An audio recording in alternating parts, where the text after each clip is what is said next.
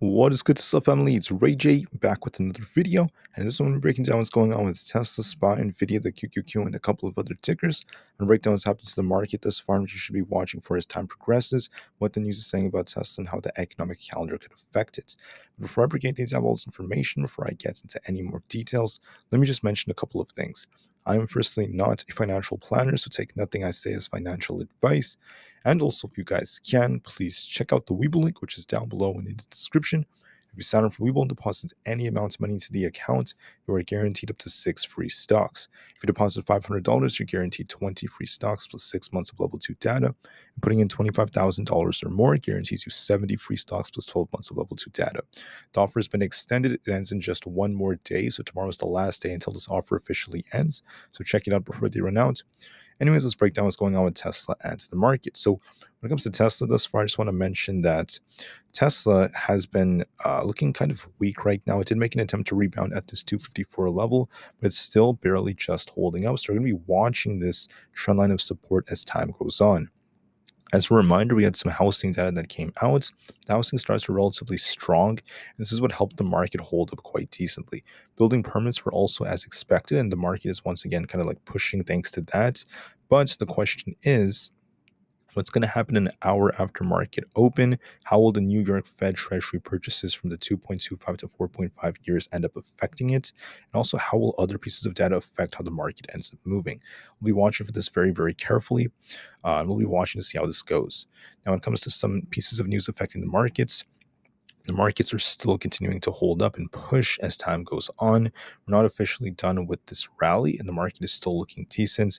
There's some new news coming out that the U.S. military is going to just continue to protect a lot of these shipments that are pretty much going on with commercial ships.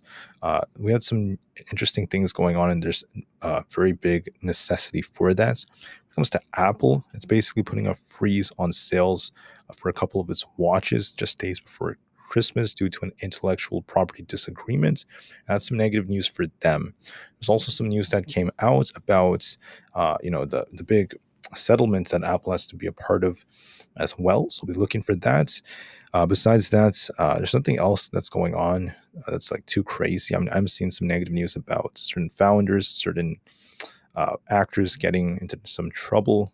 I don't want to talk too much about that because it's not really that huge to me, at least for the markets. But when it comes to this news, Tesla and Mercedes-Benz are going to be compensating for the loss of Germany EV subsidies. And in order for them to do so, we're going to be looking for a new deal. On Saturday, Germany basically announced that budget cuts were the reason for ending its environmental bonus as of Sunday.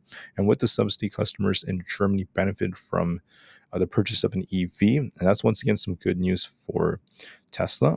But they're not going to be accepting new applications as of December 17th. But Tesla has come out and they're basically saying, and this is like the good news that came out, they're going to be paying for the entire 6,750 euro EV subsidy. And they're saying that Tesla is going to compensate for the termination of the government EV subsidy in Germany. That is good news for them. And this is going to be for the vehicle starting on December 18th and ending on December 31st. So that's once again going to be some decent news. This is going to help them to push to reach their target of 1.8 million deliveries for the end of the year. That's some decent news. This helped Tesla try to pop a little bit, but overall it's still looking kind of weak. So what do I see for Tesla, guys? From a technical standpoint, if you look at the 4-hour time frame, you can see that Tesla is continuing to weaken. We're about to get a PPO crossover that's negative. And Tesla has support now at this 250 area and then 245 below that. So what do I see for the share price? Basically, this thing is just flirting with this yellow trend line. Going to be watching Tesla kind of like pop and we open and retest the trend line at this 252 area. And we'll see if Tesla tries to just hold it temporarily. But don't forget 252.5 and around 252 where we have these key supports. If we get this break below this trend line, we have this gap to fill at 251. We need Tesla to just try to get back above it, because if we do get that failed move, we're going to be watching for 250. That fails us. Our next target is going to be all the way down here at 248. Then we have 245 coming next. But once again, I'm not saying this will happen for sure. We have to wait for confirmation first. We have to see if Tesla can manage to like bounce off this trend line or fail. We're going to be watching that very carefully. In my opinion, It looks less likely we're going to get a big bounce from the trend line. Tesla's looking kind of weak. We might just respect this trend line for quite some time, but there is a risk of it breaking down looking at the current technicals. So just be very careful to see. Watch 252.5 and 250 as support. If we lose 250, we're going to turn a lot more bearish. If you want to be bullish on Tesla, we need to break and hold to 254. If we manage to do that, we could push a little higher.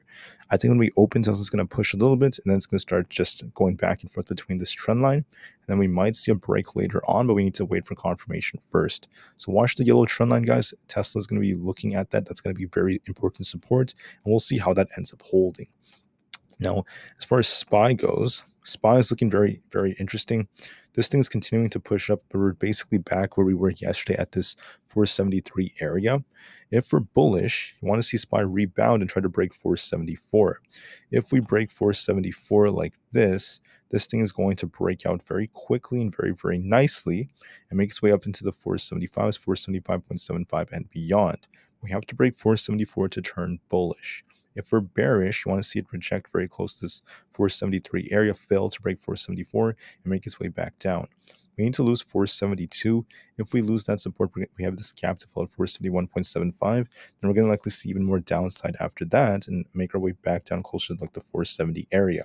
So if we're bearish, you want to see it lose 472 and start sinking just a little bit. We have a gap to fill below and some more potential downside. If we're bullish, you want to see it break 474 and hold above that and then start pushing. We need to hold above 474. What do I think is going to happen? I think when we open, the market might actually attempt to push just a little bit, push up a little bit, and then we'll see if we get this rejection off this 473 area. We're still kind of going back and forth between 473 just like yesterday. So we'll just have to see if it manages to break it or if it rejects. And we'll be watching this very, very closely. I'm open to both possibilities. Now I'm kind of like 50-50 on this. I'm just going to be very patient on this one before I make any entries. And sometimes the market is just insane. SPY had a lot of signals that suggested that it was weakening, but a lot of these signals are just not really taking place. It's just continuing to hold up and shop. That's why it's best to just be patient and wait and see which way the chart pans out. That's what I'm going to do for this one. On the QQQ, this is looking in the middle right now. We're trying to fight 408, but we're kind of struggling to break above this resistance. If we do get a break above this, watch this wick at this like 408.5 area. And then if we do break this, I mean, we could get close to 409 and then reject and come back down towards where this like blue trend line is. And we could see some sideways price action. This is like the most likely possibility. But if you want to turn bearish, you need to see it break this blue trend line. So we have this like blue trend line right here. If we break this blue trend line, right over here, expect this to come back down to fill this gap at 406 and eventually come a little bit lower. So watch that trend line as support. That's going to be key for the QQQ. If we're bullish, you want to see it just basically continue to hold 408. We're going to likely trade sideways around 408 for some time. We'll see if it could break, but I find this to be a bit more probable. I will turn bearish if we lose the blue trend line. We have this gap to fill below, so it is possible we do break down. But for now, it's going to likely just kind of trade sideways around 408. For Nvda, this was actually as predicted, almost exactly. So in my video from yesterday, I said at 504 we might get a big rejection and we might come back down to the breakout area at 492. That is exactly what happened to Nvda as predicted. Now we're going to be looking for a rebound towards this wick. Could try to get very close to 498 again, then reject and come back down to 490. I could see Nvidia try to push up again, then eventually just reject. But once again, guys, this was as expected from yesterday. Watch 495, 498, and 500 as resistance, 490, 488 as support. It's going to rebound a little bit. I think it's going to try to make its way back up. Then it's going to likely fail and come back down lower as time goes on, most likely in my opinion. And then finally, last but not least for Aapl. Aapl is in a critical state right now. Aapl is trying to rebound, but it's trying to fail again. If we're bullish on Aapl, you need to see a 197 break. If you break 197, it's going to push up higher for the 198.25 area, then higher levels where these wicks are. If we're bearish, you want to see it reject off 197 and come back down towards this upper channel of resistance. It could actually start to retest this. And if we break, below it, that's when we could turn a little bit more bearish, right? We could make our way back down. It's going to be watching to see, do we fail to break 197? If we break 197, we're bullish. If we fail to break it, we're bearish. We already rejected off of it. And we watch to see how it reacts to this trend line. If we lose it, we're going to be sinking back down to turn bearish, and 195 is going to be imminent. All right. So if we lose this trend line, we lose this line, we're going to come back down to 195 or below. If we kind of hold this and we try to push up, if we break 197, we're bullish. Otherwise, we're just going to be stuck in this range for some time. All right, so hopefully this is helpful, guys. Make sure you watch these levels. Apple's looking a little bit weak, but we're going to be watching our levels just to be safe. Once again, guys, SPY is at a critical level, so is Tesla. Watch support very carefully. It's going to be very important for today. There's not a whole lot of data coming up, but hopefully this video was helpful and it'll assist you at least on how the market's looking right now. All right, so that's what I have for this one. Thank you for listening. Have a great day. Tesla the market to the moon because the long term is still very bright despite these short-term fluctuations and nuances. Have a great day, guys. Please enjoy what the day has to offer, and peace out.